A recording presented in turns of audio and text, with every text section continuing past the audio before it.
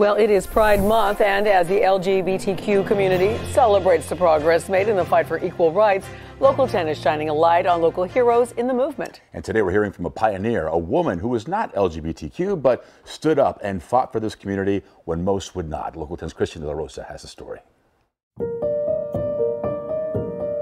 I grew up as a Jew, so I knew anti-Semitism, I knew prejudice.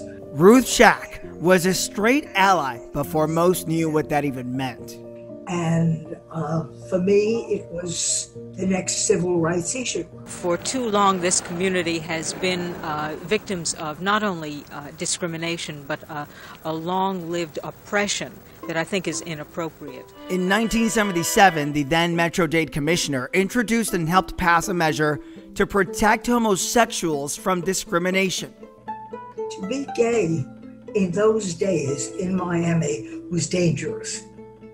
I mean, there were constant evening television coverage of police with paddy wagons moving into a bar and hauling a group of men in suits, hiding their faces. But the historically progressive law was short-lived. The right of a mother to defend her children and all children against their being recruited by homosexuals. Months later, beauty queen, singer, and Florida Orange Juice spokeswoman Anita Bryant rallied religious conservatives. Her Save Our Children campaign branded gays as perverts and pedophiles. Turned so ugly and so mean-spirited, and they gave rise to what was later called the moral majority.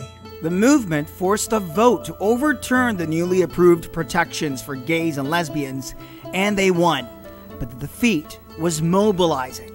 It allowed our friends who identified as gay to become a community.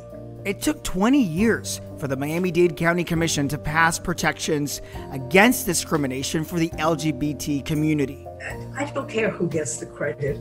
I'm just delighted that it finally worked.